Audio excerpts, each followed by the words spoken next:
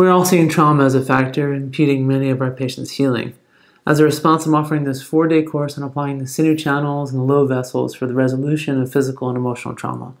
This is a 4-day course. You don't have to have any previous background in the study of the channel systems or the Sinew and low in particular. So I'm going to take you from the very foundations of the Sinew and low theory and build it all the way up to specifically addressing trauma. You'll get the basis of these channels, and therefore we'll be able to use them for applications to many other conditions as well. We're going to take this all the way through so you can see them with live cases, get some hands-on practice, learn the needling techniques and the bleeding techniques.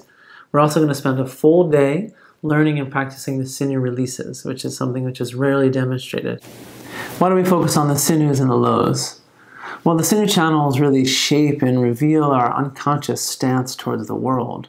Postures and Wei Qi responses and distortions are sculpted by trauma. The Sinew channels can resolve holdings and blockages in our body caused by trauma and help to restore the free flow of our Wei Qi.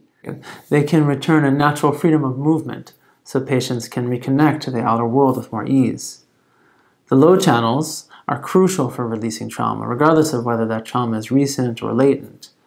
Low channels are conduits of blood and thereby of Shen. So they have this very direct effect on the emotions and on our consciousness, on our self-awareness.